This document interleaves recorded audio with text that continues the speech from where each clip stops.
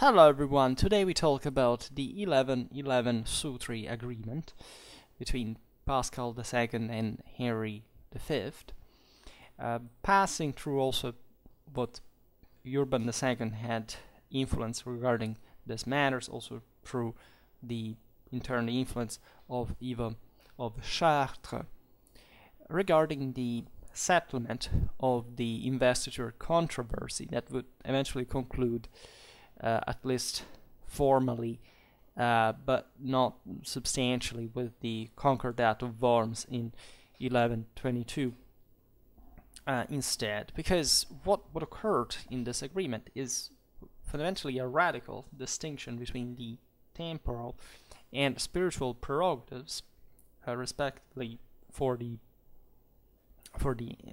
emperor and the pope, that fundamentally didn't have any practical consequences, as we will see now, but was one of the most, one of the purest, fundamentally, examples of separation of state and church as early as the 12th century. Or to say, for all those who think that no, Christendom influenced was abusing people up to yesterday because they didn't want the separation between state and church. Well, actually, this is present in the very same Gospels, right? And eventually, what happened with the idea that a state was Christian is something different from the relation that existed between, in fact, temporal and spiritual power.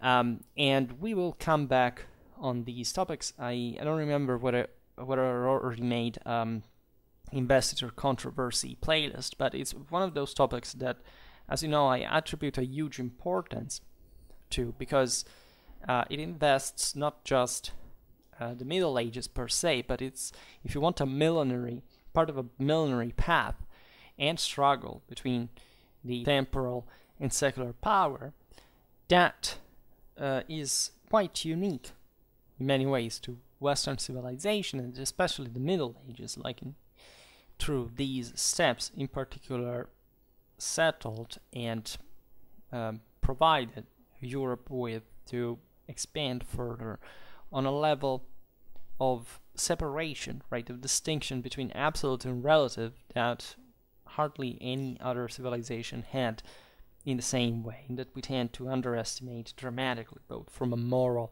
and a scientific point of view.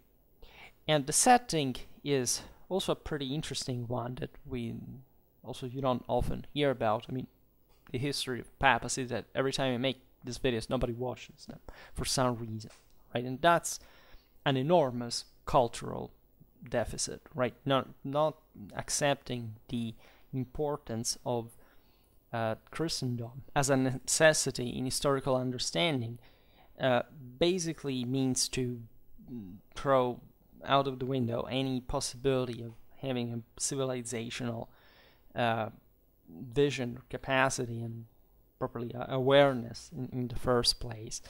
But it's the history of two powers that were in difficulty, right? Because this struggle, saying Urban II was clashing with Henry IV after the humiliation of Canossa, at the time of Gregory VII, both Urban II and Pascal II had been part, in fact, of Gregory VII entourage. And you know that the so-called Gregorian reforms weren't weren't started to last, right? Especially at the death of Gregory VII, there wasn't much of an expectation regarding the continuation of the same. Figures like Urban II, Pascal II, also Nicholas II resumed and actually made it happen, right? So much that we talk about the Gregorian reforms, because they were just a set of such working path that was not to be given for granted. In fact, what actually happened in Sutri in 1111 was symbolical in many ways, because it was not much just of a point of arrival, but a point of, if anything, of pacification, but of opening a new stage of definitions that, in fact, wouldn't quite be settled until Worms. and we'll see how and why.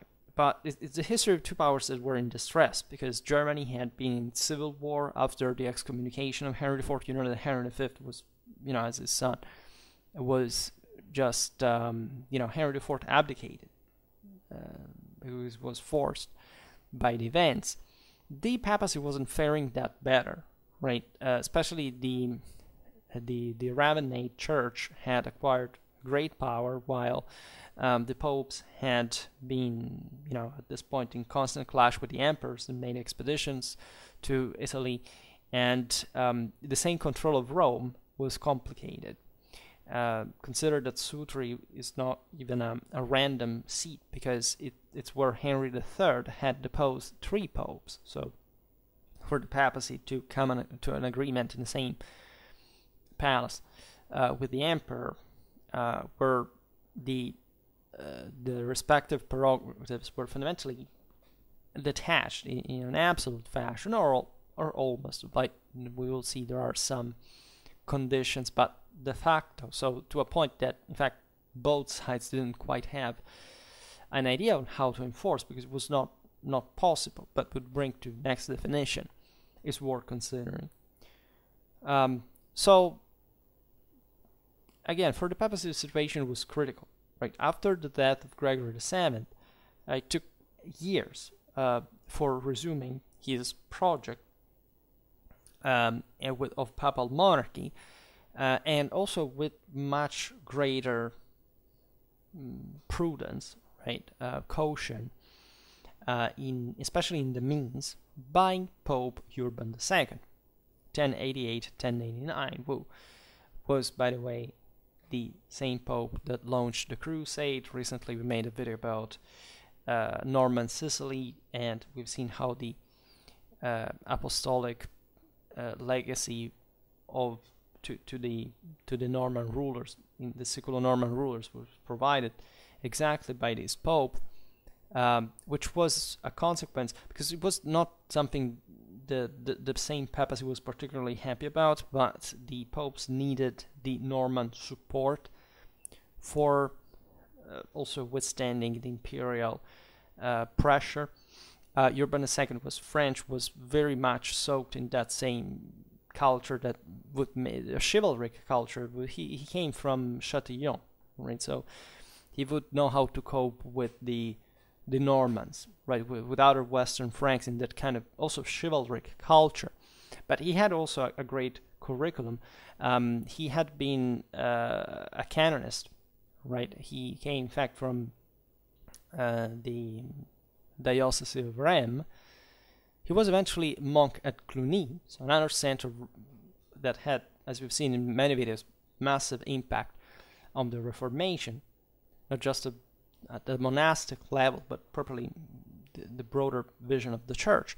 And he had finally been Bishop Cardinal, Suburbicarian Bishop Cardinal of Ostia, the port of Rome, as successor of Pier Damiani, by the way. So another extraordinary figure, hermit, monk, etc., that had been crucial, right, in the rise of the reform, fundamentally, of the papal monarchy.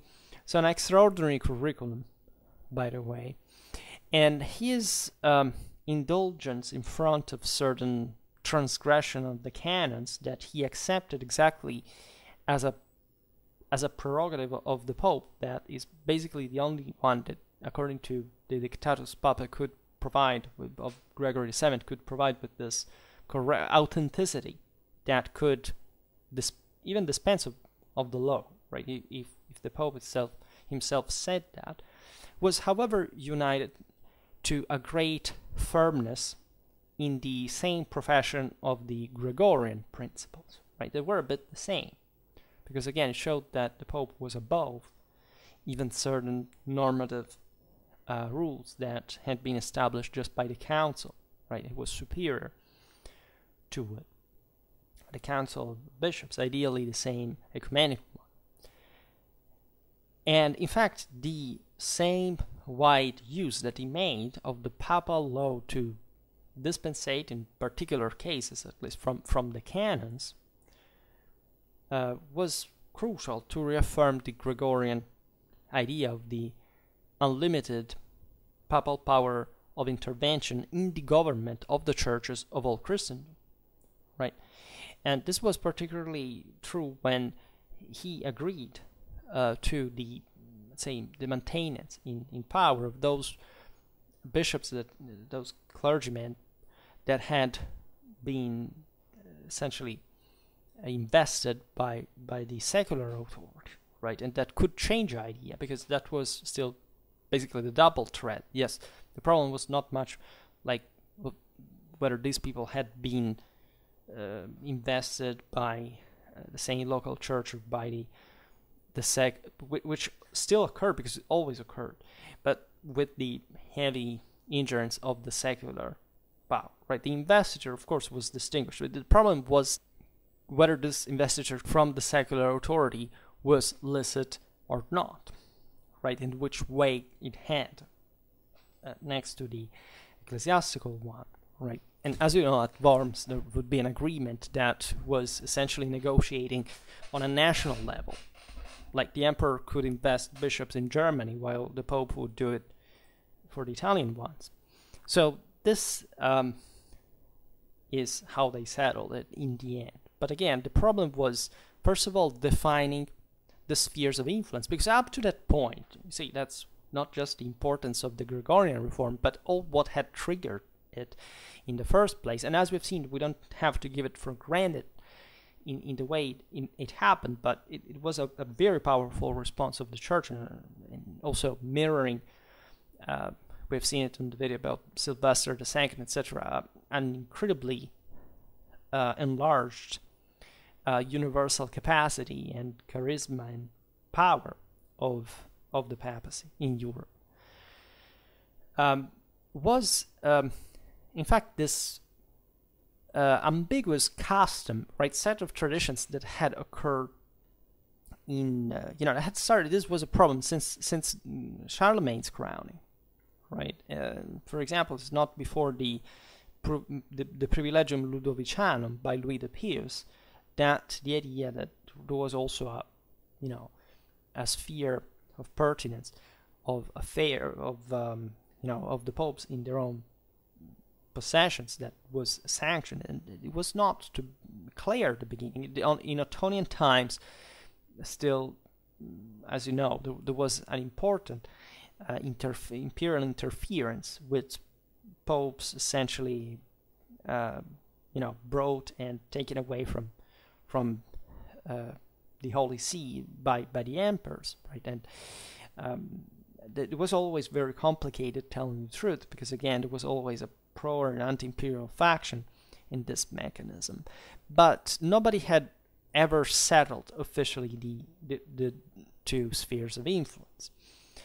It's perhaps not even today's objective to explain why this was done at this point, but it's obvious that this stabilization also on some kind of national base was important for the respective kingdoms to interact institutionally among each other, because at the end of the day, even if the papacy in fact was just controlling his own assets in a spiritual sense, still the fact that it had a great influence, especially on the Italic affairs, and that was very complicated for any emperor that had to come in Italy for the crowning by the same pope, right? So it was always a matter of, at the end of the day, of foreign relations and how to carry out the Rome Pact without too much trouble, which instead was, kind of saying the norm.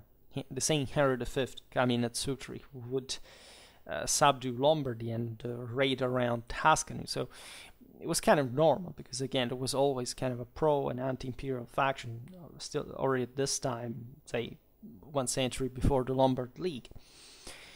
But again, the mechanism had always been the same. At the beginning of the 11th century was in theory still an Italic monarchy. Now the papacy was mediating, as we have seen also with the support of the Normans, for example, but from within the same cities and the same bishops, right? That was the real thing. It was about making synods, councils to test the loyalty of, of the clergy, right, was the majority of the bishops, say in Italy or France or Germany or from the papal side. It was very complex, and naturally, the national line was not even the thing, because again, also in Germany was plenty of of factions that are, even on the basis of disagreements that could go more or less in favor of the papacy would disagree and stick to the emperor or not. That's the reason why, by the way, the two sides had exhausted each other in the struggle, and why they needed an agreement, and why would always papacy and empire kind of watch each other's back, who was trying to stab each other's backs in the meanwhile, but still sticking together in a way or another. That's what is so beautiful about that, right? That there is an antagonistic partnership that develops both of them. And so that's why, again, the investiture struggle is probably one, if not the single most overlooked, civilizationally impacting dynamic in the Western Middle Ages, because it still concerns something that goes much beyond this, much more concretely political and social issues, but really have to do with the military and religious understanding of the world, right? And it does reflect great part of what we know from the ancient, from the old tradition, and even modern psychoanalysis actually tells about humanity. And that's why it was so damned great, right? You need checks and balancements to make things work, right? And this was for each other a hell of that, right?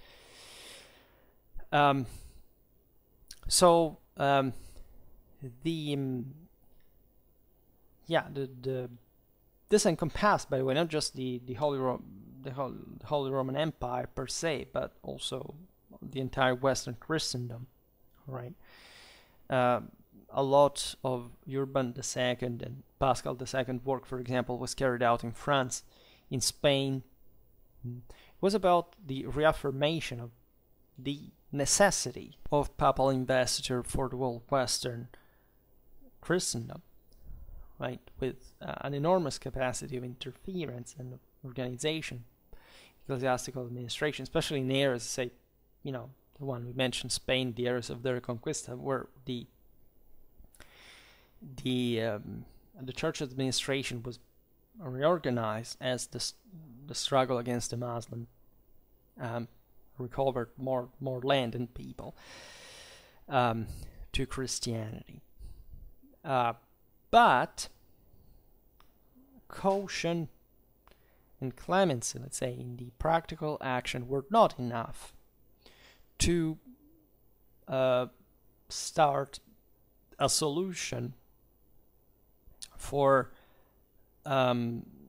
this struggle, or investiture struggle, that was transposed at this point ideologically on the same level of doctrine, and it was because that's what the papal monarchy had done at the end of the day, and fueled within the discussion of the problem between the relations between regnum et sacerdotium by the very rich pamphleting that was occurring at the time from both sides. Right, this is an aspect that we often overlook as well about the Middle Ages, the idea that there was an enormous circulation of ideas and of writings and of words. Right, we've been told, no, because public opinion is born in the 18th century, blah, blah, blah. This is not true. Right, public opinion has always been there. And the more consider all what we don't know in terms of what was verbal propaganda, it was by far the most widespread at this time. Literally, the public value of certain decisions was also about formally the amount of people participated, what kind of individuals were giving credit to it. There was a lot of preaching in the streets. We lost historically what the the oral propaganda was about, but it was all over the place, and it worked intensely, right? And this is just one of the things that the investiture struggle contributed to develop in the West as well. So what this means, as we've seen also with hinting at the Concordat of Worms, is the necessity of a compromise between the most extreme theses, right? An intermediate doctrinal line that was possible to achieve because it was suggested by the consideration that bishop's power is duplex, right? It's both spiritual and temporal, right? So the two things, again, this double thread that is there since the Gospels. And before that as well, because also the old tradition fundamentally contemplated this somatic aspect, this earthly, material, physical one, and then the wholly spiritual, right? The purely the one above, let's put it this way, was the norm, was the way, and it is still what we actually struggle for normally, existentially, even if we don't rationalize it anymore. These people knew it. It was normal, right? It was one of the first. It was the first concern, right, of a medieval person, because they still came from a non-secularized and modernized reality where they had a perfectly clear understanding of it, as it's being instead polluted today by what we allegedly think was an improvement morally or scientifically, but it wasn't at all, right, in absolute terms. On the contrary, which meant essentially negotiating on what kind of, double confirmation should be from both sides, and fundamentally establishing which one was the most important, which one, say, the other should have just agreed to formally, because they had to be invested of both types of power, right? So there couldn't be an ambiguity, right? And what would have been like if just said, no, there's just a purely spiritual power, no temporal one. How could, for example, the limit between, say, papal power, also temporally, could have been drawn in that fashion? Because the church is everywhere, the administration is everywhere. So of course, it would have been like a parallel power next to the secular one, but, say, completely detached from it, with an enormous amount of, not just of, in fact, of merely ecclesiastical assets, but also public ones that had been at some point enfeoffed to bishops, right? Sub-enfeoffed to, in turn, to other lay, knights, for example. So it was that's why eventually the Sutri agreement was not successful in practice for solving, say, in the matter in theory, right? But at least it was successful in theory to solve the problem in practice. And there were currents that were already pushing this. Urban II already at the time was, for example, in contact with the ideas of Ivo, Bishop of Chartres, was this eminent French prelate who he essentially was one of the, at that point, many canonists of moderate orientation that had pointed out that continuing with that wall-to-wall policy was not sustainable on the longer run, because meanwhile, right, Christendom needed an ever more solid unity of power, right, and of intents. So there was the opportunity envisaged that to the ecclesiastical ordination of the bishop, an act of assent by the king should have been accompanied. This would essentially affirmed the monarch as the supreme regulator of the temporal matters at the entrance of the bishop in possession of the assets pertaining to his church. Because remember that since Carolingian times, but this was already the state before, of course the church had cooperated with the imperium, whichever it was, right? Bishops had a duty to bring, for example, some amount of troops to the same front lines.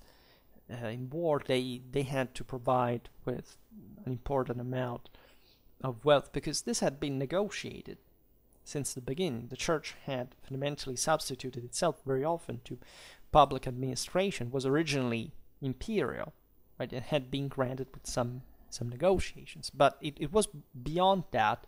It was not just because of these agreements. It was because the entire community saw this as normal, right? The church understood pretty well that the state had to be defended, that people had to go at war to defend Christendom. This is since Saint Ambrose fully envisaged, but even before, right? The same evangelic language is military, notoriously.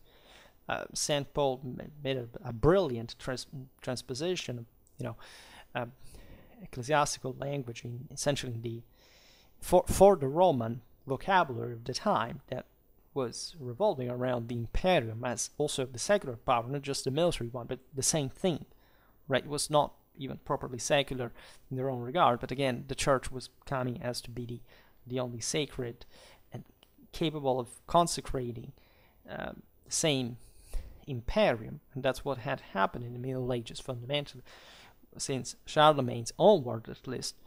So that's why this is crucial, and also just for modern alleged Christians who believe things that have absolutely nothing to do with any kind of Christian tradition historically about what the relation with the church and the state and violence, etc. should be, right? Study history, because Christianity is not a personal opinion, unfortunately.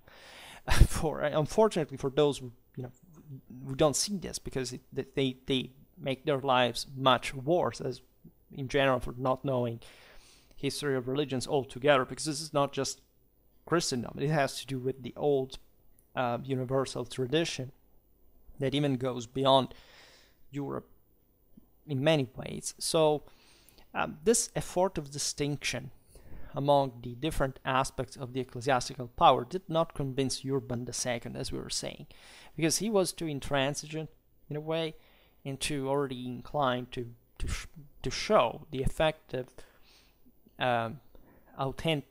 authenticative power of the Roman bishop. But it was represented in various forms under Urban's successor, so much that in 1111, in fact, Pope Paschal II adhered to an agreement in Sutri with Henry V that had come there in the Rome thought to be, in fact, crowned emperor. As we've seen, he was the same son and successor of Henry IV, so this had a very powerful meaning, because he was the essentially the one that had succeeded his father as the originally because of the investiture struggle and the opposition that Henry IV had met. So the agreement with the church was extraordinary and surprising in the content, because in Sutri the king declared to be wanting to renounce to whichever intervention in the concession of the bishoprics, and he promised to respect the goods, the property that had come to the churches from private donations, and the revenues connected with the ecclesiastical functioning, while the Pope committed himself to obtain from the bishops the restitution of all the so-called regalia, that is to say, all the revenues of fiscal of public origin, and of all the jurisdiction and of the powers granted in the past to the churches from the kings, by the kings. And this was incredible, if you understand what it means, because it was a truly rational separation of the religious authority from public power. It just properly split the thing without any commixtion. Right? Basically, the emperor said, look, I'm not going to interfere whatsoever in any form of bishop's investiture.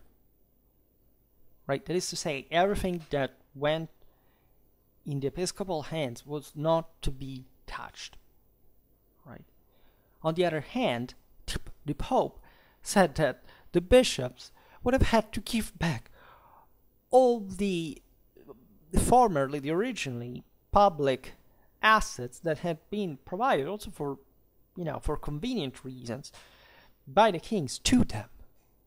Please, it's a utopia. It couldn't happen. We explain now how it was. Nobody just this was a risky thing to say. By the way, this is the point that both the Pope and the Emperor were basically saying, okay, let's stand on this ideal ground, right? That in theory, this is how things should be. You see, this was, if you want, the perfectly rational and doctrinal settlement of the matter, right? Naturally, importantly, in favor also of the papacy, because the papacy, in this sense, was affirming itself. I mean, the emperors were agreeing to let the spiritual power essentially having its own absolute sphere of pertinence. But this is what, in theory, what the point was in principle, right? Even just by, in fact, Christian standards. Not the papacy, this is, you see, this has nothing to do per se just with the papacy. This is to do with the church altogether, right? And the relation with the imperium. This could have been valid even without papal monarchy. Now, this happened because the papacy had enough strength and power and unity of control to assert its own, spiritual charisma and authority and influence. Also because, Western Christendom wanted that, allowed that, needed that, right? And the same reason why this agreement was ridiculous in practice, but it was of enormous importance as a settlement, because it was the demonstration that both powers were capable of a constructive relation, right? And starting from let's say that to negotiate something else. This was a peace, essentially, right? This is the moment in which fully, after decades of struggle, the empire and the papacy signed a peace, right? And the emperor was crowned, etc. So it's of excruciating importance. But then they would have had to, in theory, at least enforce this rule on the empire. It was impossible. In Western Christendom as a whole, it was impossible. They didn't even expect that, obviously. It would have been a revolutionary thing. It was not feasible, right? As a separation of religious authority from public power. And for all the videos that we've made, especially on post-Carolingian Europe, but just knowing what the Ancien Regime substantiated itself of, we naturally know that why this was impossible. Because simply of the secular increase of the responsibility assumed by the prelates in the exercise of military and jurisdictional powers, and in the fruition of the public revenues. There was no way at the beginning of the 12th century to have a unitary power, right? Just an absolute state could have achieved this, but not even that, because you see, what would have been the point even of separating state and church that fashion? I mean, they have to back each other after all, so everything they do or say or think has a political impact on each other. So it's nonsensical, right? What we actually achieved today, by the way, is eliminating the moral guard, so basically falling into a statalistic a delirium where the only possibility to the absence of sacred is communism, because practically there's no moral authority to be even searched for, right? This is what you gain when you pretend to, to think that reality is a matter of subjective interpretation. And again, I don't need to explain the skyrocketing success of Western civilization during the Middle Ages, during which instead this equilibrium between imperium and papacy was the norm. I call it equilibrium, and we know how much they quarreled and even fought against each other, but never even remotely dreaming to eliminate each other. They needed each other. Couldn't be possible. It was an enormous opportunity for the both of them. And of course, the Sutri agreement didn't have. Sutri is a town near Rome, right? So these papal residences. At this point, by the way, it was again, the papacy had quite a difficulty of controlling even great part of the Roman surroundings. The same Rome, first of all, but again, I made a video also on how during the course of the 12th century, the papacy started building very cleverly its signory, especially around Rome in this century, because Rome itself was too much of a tough nut to crack. So the agreement didn't have even a principle of execution, because it rose, first of all, the protest of all the interested. That were the bishops, but together with them, all the powerful that as advocates or vassals of the churches enjoyed, right? They held in enjoyment, let's say, from the bishops to the increase of their own dynastic power, revenues, and rights of royal origin. What would have been the point of saying, okay, let's cut all these connections? For what reason? All these connections were designed to keep a very specific politically, military, and social balance all over Europe, exactly because both sides could count on each other in this mechanism, this, vassalatic forest. There's no doubt how as complicated it was, but penetrating each other because they were the same people. We see it even with, the less compromising Urban II, right? Pascal II was probably a Romagnol. He had a different background. Urban II was essentially coming from a noble, a knightly family. These were the same people, right? You had a brother was a lord, another was a bishop, another was a knight. It was completely normal. They share the same culture. They share the same status, the same lifestyle, the same, in a sense, the same education, because at the end of the day, again, the hardcore traditional values were all the same. They were being mirrored in the same church and the same empire after all, in spite of the the hierarchical, organizational, and also ideological and even doctrinal differences. But the people were just living normally with the two powers compenetrating each other.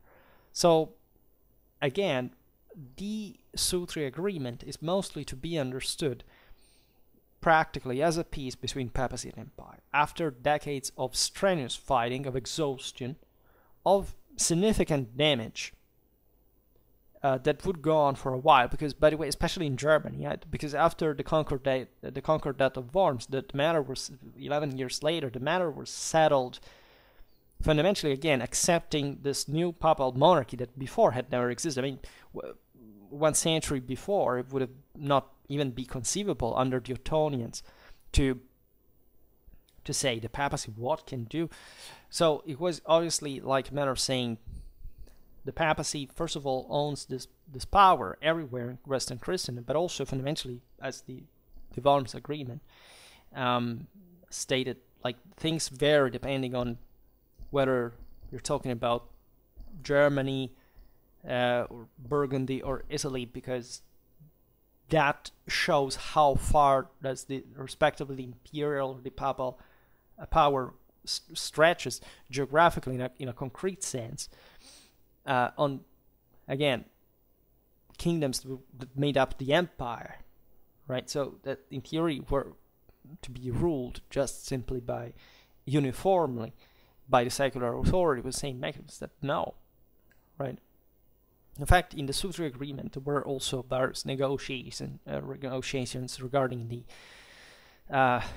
vexata question of the papal temporal recognition of papal temporal power by the emperor on Lazio, on Umbria, on Romagna, etc. That, as you know, it's something that the Pope had asked, and even more, frankly, in the beginning, to Pep in the short times. So that's yet another enormous question, and that's why the issue didn't end there. That's why papacy and empire kept struggling for many other reasons. But again, this first settlement allowed, especially the papacy, to start building further what would become, during the 12th and especially in the 13th, the enormous, the incredible ecumenic power that it was factually. And in Germany also triggering very interesting dynamics, because after all, up to this point, even though with difficulty the putting together of the ethnic duchies in the Eastern Frankish Kingdom had began, right? And the investiture struggle, in a sense, halted that development, right? From the Concordat of Worms, and even before, all these decades of war before, Germany was was in turmoil. It was unstable. It's not before Frederick the First or Conrad the Third that, or even before actually, yes, because it was Lothar of Supplenburg, but it's not, in fact, until the mid 12th century with Frederick Barbarossa that at that point probably the German kingdom, as it started being called, really had another shot to coalesce and to launch again an imperial policy on a universal scale, which was also a great cause of resentment and of bitterness from the side of the Germans as well. I mean, even this struggle against the Lombard League that was supported by the papacy and all the wars that resumed were fundamentally still about this aspect, about this unsettled issue with the papacy that had stripped the empire of this kind of Caesar-papistic model that, in fact, in Barbarossa's times was being mutated back from essentially from the Byzantine culture, where the Patriarch of Constantinople is subjected to the emperor. The emperor can even kill him, right?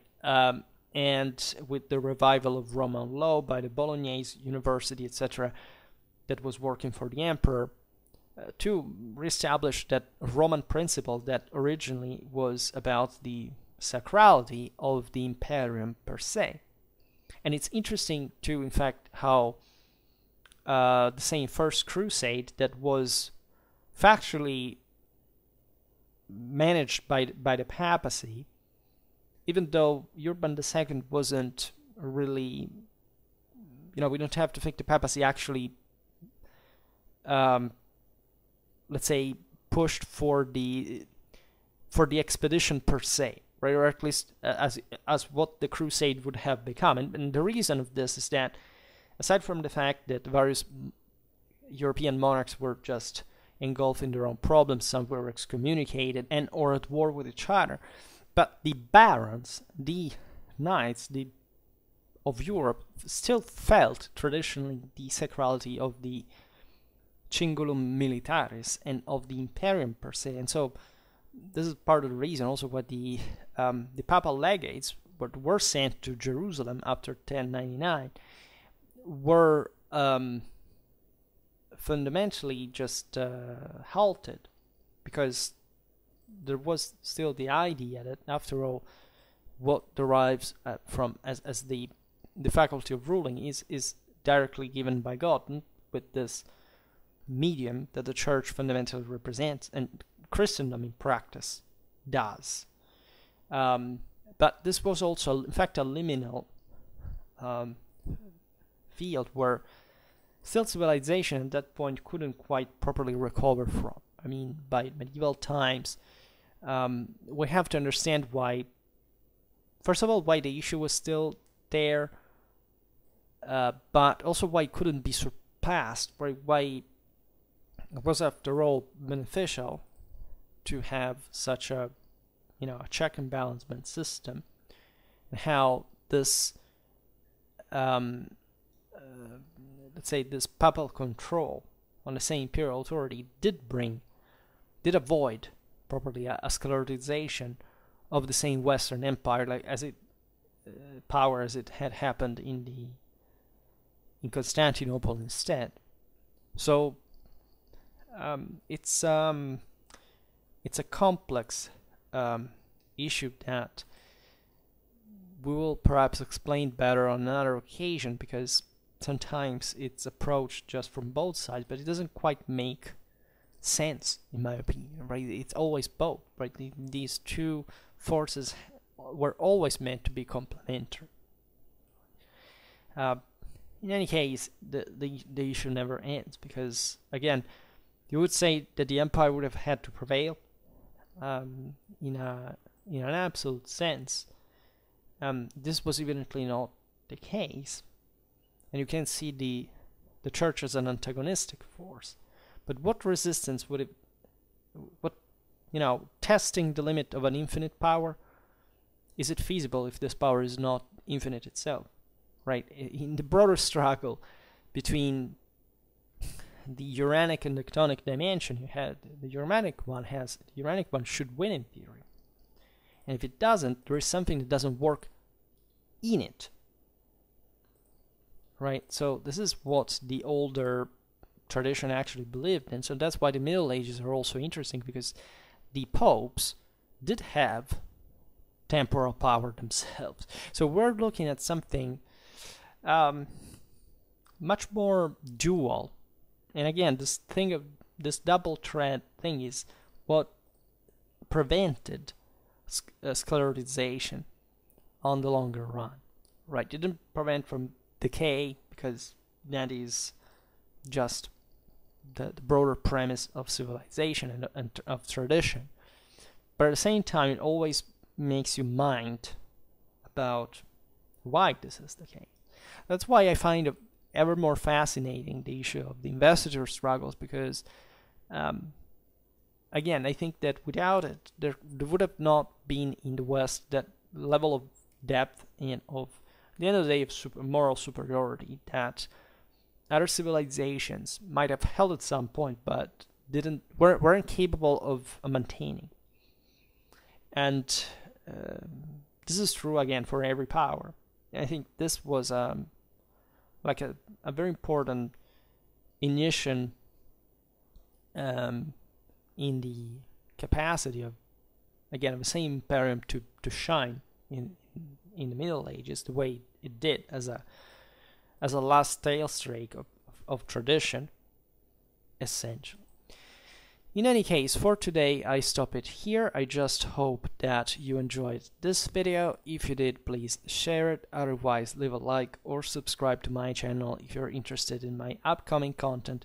And for now, I thank you heartily for listening to me. I wish you a nice time and see you next time. Bye.